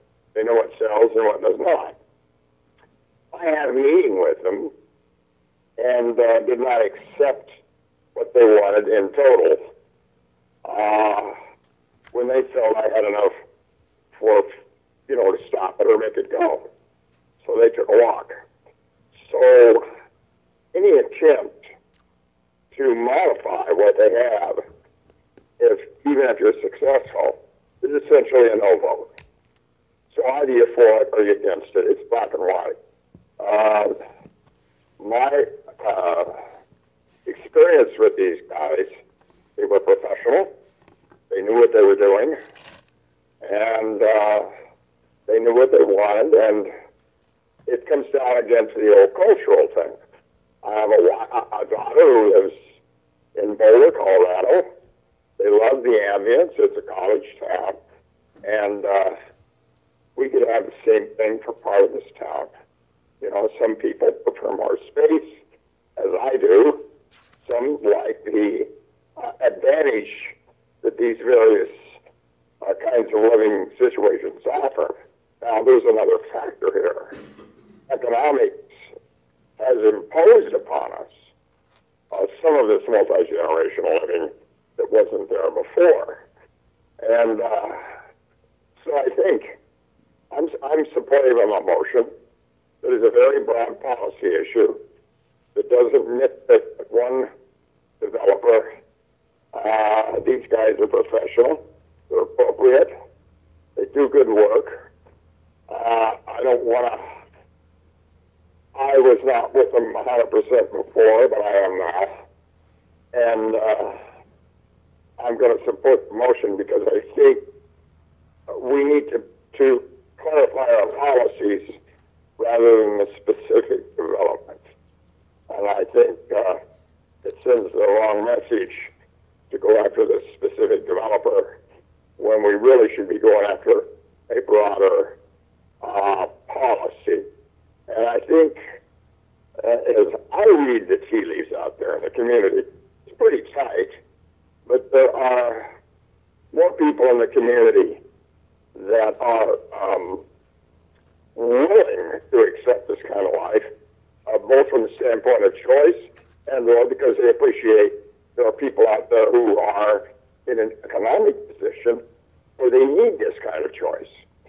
And so I'm going from there, and I'm sure both the developer and other people will think that I may have changed my mind. I have not, as far as my own choices, but as far as what is fair, as far as what is in the best interest of Menifee, if you got a top-notch developer that comes along, they have a good product, let's go up or down on it and move on. I'm supporting this project, and that's a little the history of why. Thank you, Mr. Edgerton, for your comments. Is there any other discussion amongst the council? We have a motion and a second on the floor. Hearing none, call the question. Thank you. To approve item 12.3 with direction to staff to implement. Council Member Edgerton.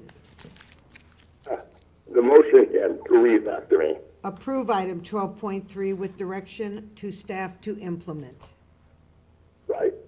So we are not going to follow Planning Commission's suggestion here. We're going to proceed and allow Lennar to build it the way they want to build it, right? With the outside door, that is correct. My vote is yes. Thank you. Council Member Ogden. I'm going to vote no, and with the, if the mayor would just allow me, I'll give you a couple of minutes. I will tell you why I'm going to vote no Well, tonight. now, hang on just a second. Yes, sir. I'm going to allow it Sure, thank this you. time, but Robert's rules and our decorum, when we have a motion and we have a second, and I call for end of debate, that's when you should make your statement. So in the future, if you would please, make it at that time. Thank you, Okay, Mayor. go ahead. Okay, multi-generational housing, 2 Lennar homes, and I see you in the back of the room. I have visited your homes in Temecula, Mr. Edgerton, and I took it, and they're very, very nice.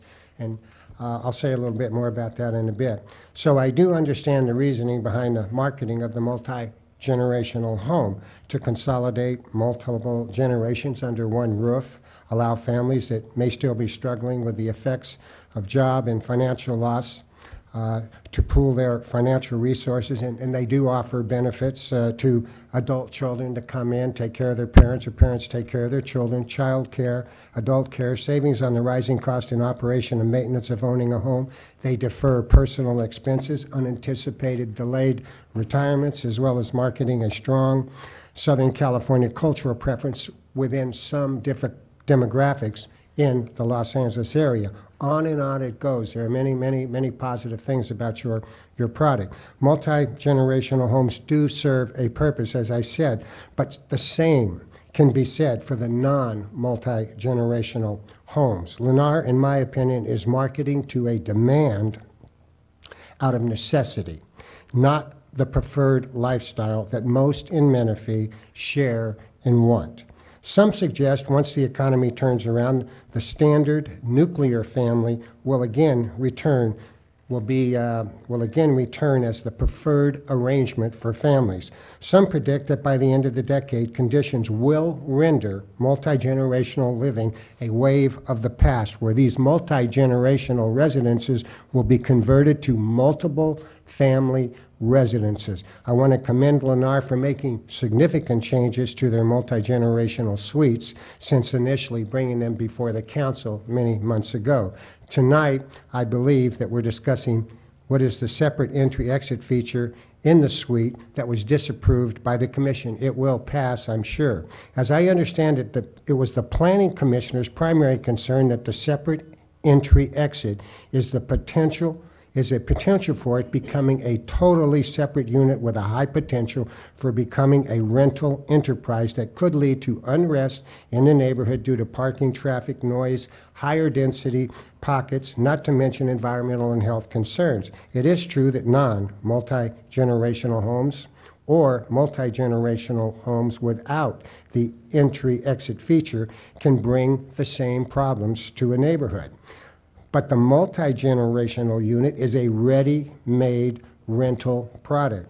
I see it in my neighborhood in Sun City with room conversions and added entries and exits and garages full of everything except cars. Residents are becoming more and more concerned as what were once single-family homes are now becoming multi-family homes. My deepest concern is for the balance, the stability, harmony, peace, quality, quiet, and tranquility of our Menifee neighborhoods. It's hard enough without adding additional distractions. While multi-generational housing may work in some cities, such as Temecula or Marietta, where the tax base is much higher, those cities stand a much better chance of ensuring these multi-generational dwellings don't slide off the rails and become a blight in our neighborhoods in the city of Menifee. I would go further than the Planning Commission and not allow multi-generational housing into our city at this time. If the council, and I'm sure they will tonight, approve the multi-generational product, I strongly suggest that the CC&Rs be vigorously vetted and strongly written to control and ensure that these homes are not allowed to become a source of frustration, discord, and disharmony in our community. They need to be strictly enforced, and thank you for allowing me to make those comments, Mr. Mayor. I don't think this project has an HOA, so there won't be any CC&Rs, but, you know, if I buy a product, if I buy one of these homes and I have my parent come in and live, or if I have a college-age student return and they live there for 5 or 6 years and then they move out, last time I looked, this is America. I can do what I want with my house. So can we finish the roll, please? Yes, sir. Councilmember Leesmeyer. Aye. Mayor Pro Tem Denver. Aye. Mayor Mann. Aye. Thank you. Thank you, staff, for that effort and that staff report, and thank you, council, for the discussion. It was a healthy discussion. I think it needed to be had, and I think we'll probably have another one in the future along that same topic. On to agenda item 12.4. I don't believe there's a staff report. This is mine. This is on here because we had not appointed a SCAG rep, Southern California Association of Governments, by design. However, Mr. Denver, Mayor Pro Tem Denver, is our representative to WRCOG. WRCOG is a member of SCAG, and we need to have representation as a city at the General Assembly meeting annually in May. And for the very specific purpose of the annual meeting in May 2015, I hereby appoint Mayor Pro Tem Denver as the General Assembly rep for this year. Does that need to be ratified by consensus of the council? Our policy, that's a very good question. Our policy does require ratification of outside. It would be helpful to do so. I want to be correct. So may I have a motion to ratify that appointment? So moved. Sorry. Oh, sure. Well, that's the motion. I'll second it. Thank you, Mr. Edgerton. Yes. And is there any objection to that appointment? Hearing none, that appointment stands. Thank you, John. Thanks, John. Represent us well out in the desert. On to city attorney reports. Yes, very briefly, Mayor, I just wanted to tell the council that on your next agenda, you will be getting the Public Educational and Governmental Programming Ordinance for cable television. I raised this a couple of months ago with the council by way of recap. What the ordinance will allow to happen is it will allow the city to collect an additional 1%, currently collects 5% of gross revenues as its cable television franchise fee.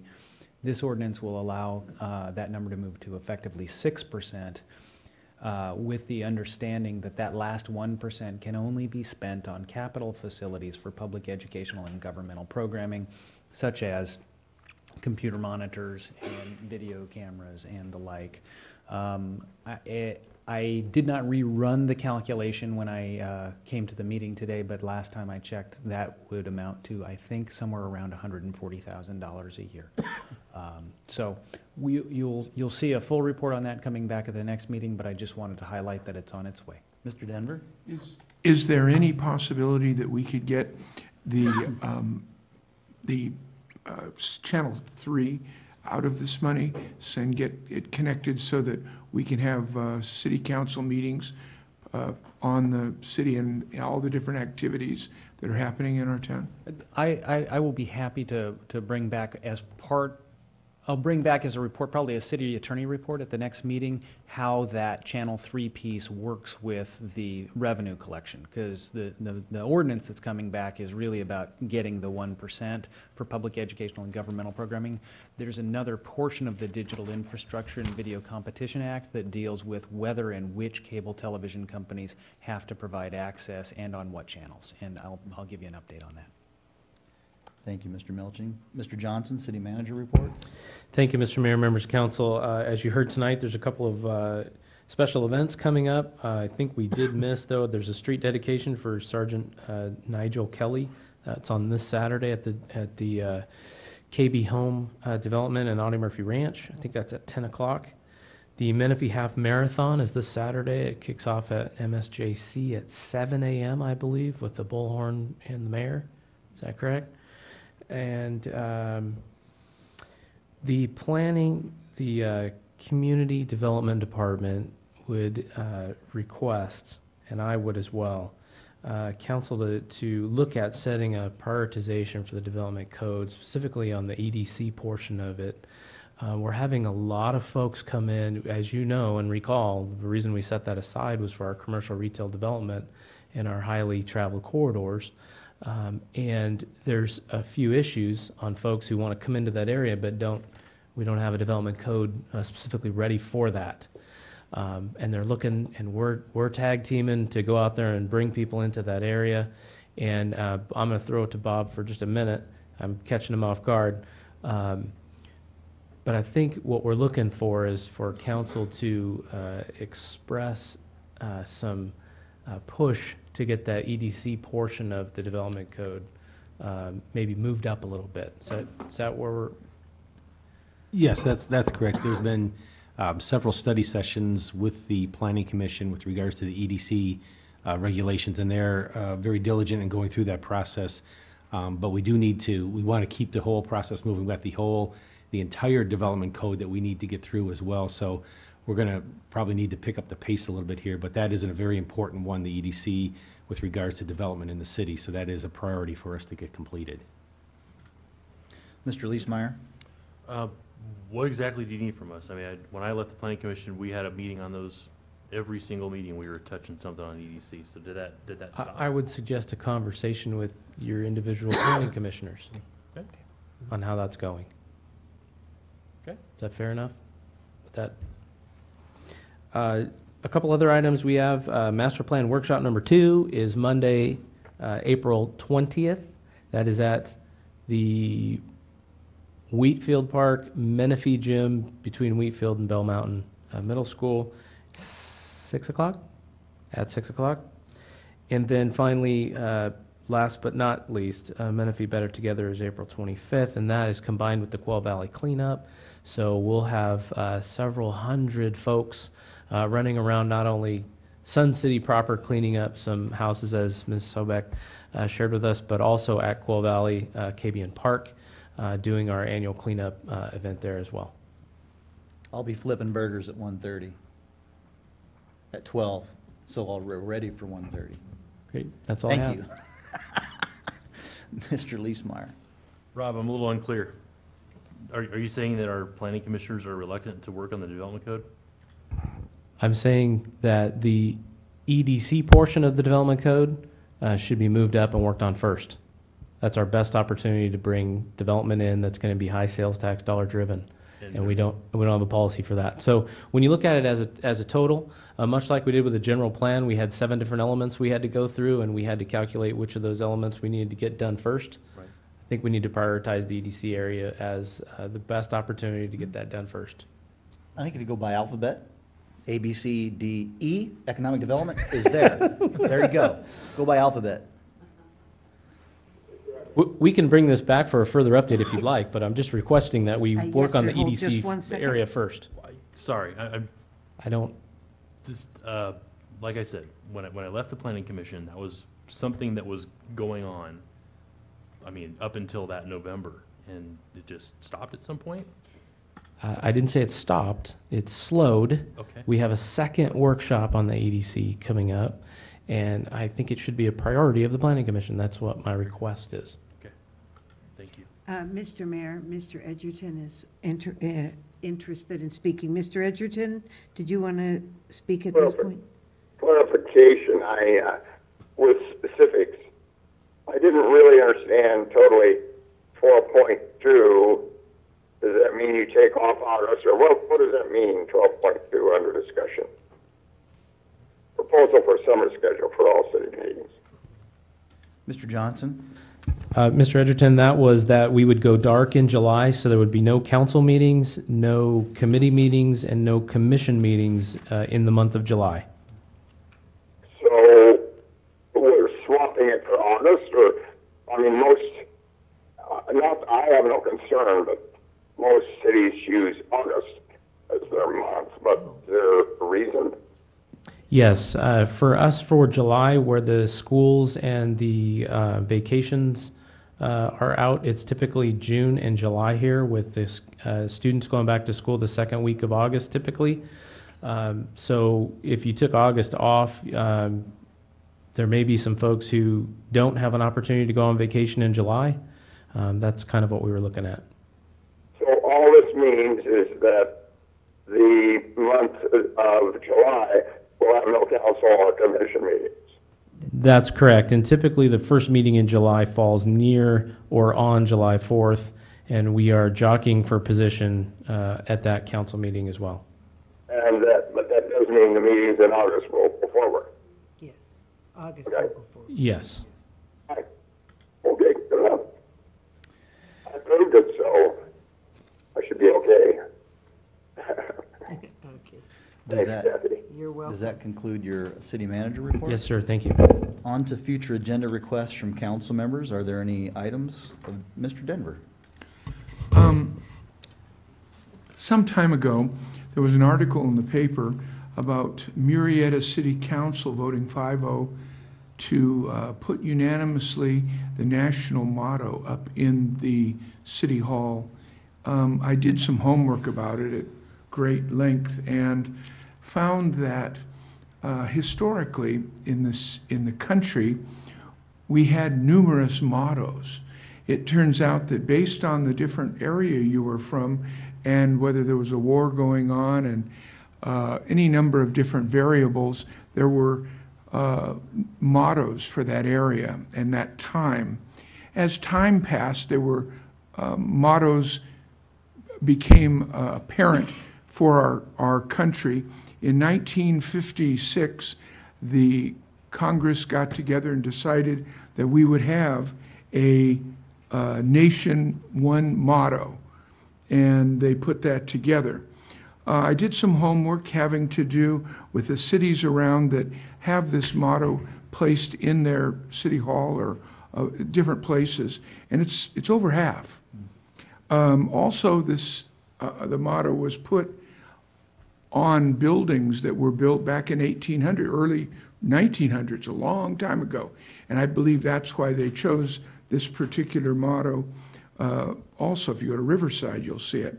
So I'd like to suggest that we have a quick discussion having to do with putting the nation's motto, "In God We Trust," here in Menifee City Hall.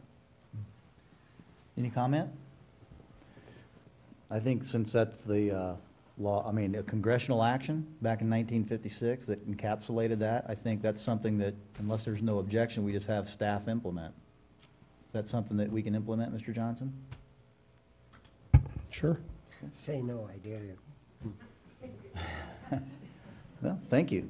Welcome. No, excellent idea to bring that forward. Thank you for bringing that to our attention. I think that's important to reiterate that for us. Any other council member agenda requests, Mr. August? No, sir. No. I have one. I would like to get a second on having staff bring back the previous staff report to put a ballot measure up at the November 2016 election for the 4-year mayoral term. Put it back bring it back to council for us to decide with a twist. If we could also have built into the staff report consideration for a term limit for the mayoral position to make it to coincide with the council districts. Because I think, this is just my opinion, but I think that probably was the intention of the will of the voter to do. Even though there was some confusion on the ballot in terms of there was term limits, then there was mayor, yes or no, there was mayor 2-year or 4-year, yes or no, and then there was a stipend increase for the mayoral position. And I think that I think what escaped in that process was a consideration of term limits for mayor. So as we bring back that staff report, assuming I get a second to even bring it back, I would like to have that added in for discussion as well. Is there a second for that future agenda item? I second it. Okay. Thank you. Mr. August? Quick question, Mr. Mayor. When you do bring that back, it would begin in what year? In other words, if you were to vote on that and you were to run again and it benefited you, is there any way to, do you have to distance yourself from that, or would you feel more comfortable putting it, say, out to 2018 or something like that? Oh, we can discuss that.